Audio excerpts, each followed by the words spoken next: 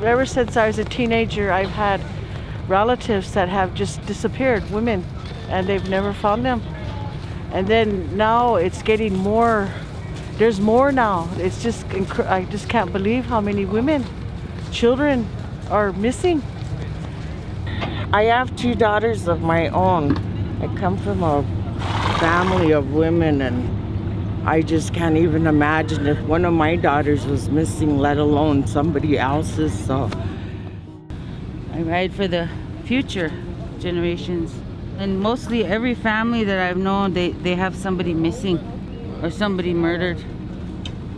The extraction corporations that are in control of the environment, of the land, what happens to the land, it's no longer federal policy or governmental policy, state policy.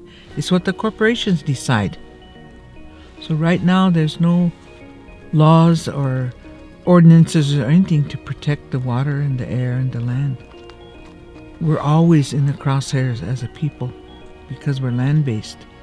So these are the things we have to do to rally our people, but also to create awareness, because we know what's coming with the man camps. It's putting all of our people in danger, all of our young people especially. We do what we have to do, and we call on the strength of our ancestors. That's the driving force. We know what's coming.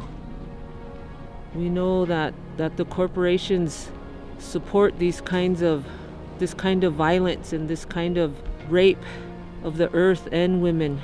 The man camp that's around in this area, it's going to be ready to go in January. And we're already seeing the effects of human trafficking on and around our reservation.